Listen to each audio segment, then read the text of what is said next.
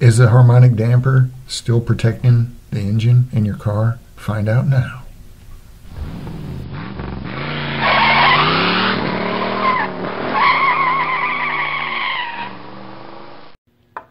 Hey everybody, welcome back. Thanks for watching. This is the harmonic damper balancer off my 289 Ford that's in my Mustang.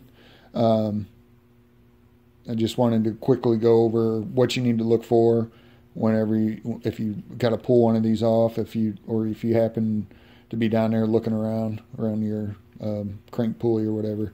Kind of give this a quick inspection, especially if the damper or balancer has been on the engine a long time.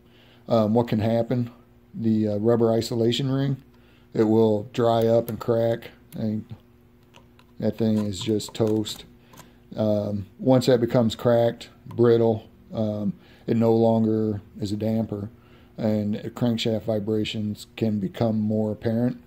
So anytime you get that way, it needs to be replaced. Relatively cheap. I paid $60 for mine. This is original Ford piece, so it's probably original to the engine.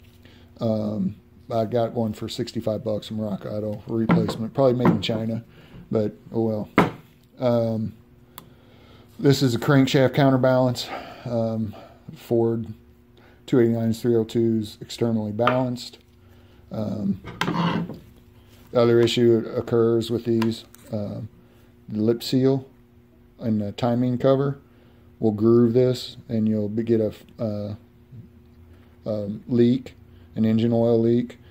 Sleeves are available for these, but if it's an old one, if it's an older unit, you may as well just replace the whole thing, because I guarantee this rubber is going to be cracked.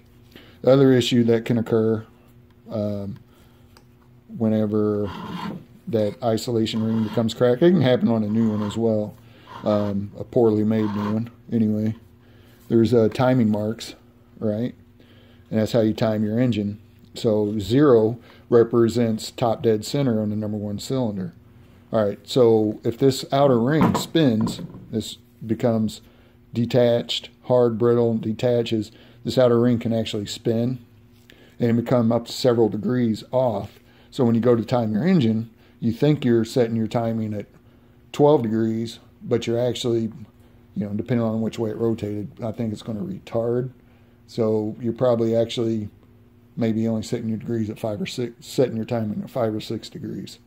So just beware. This is a little problem that occurs with these with age. Any older car, I mean, this is potential to happen. So yeah, just keep an eye on it. Well, thanks for watching.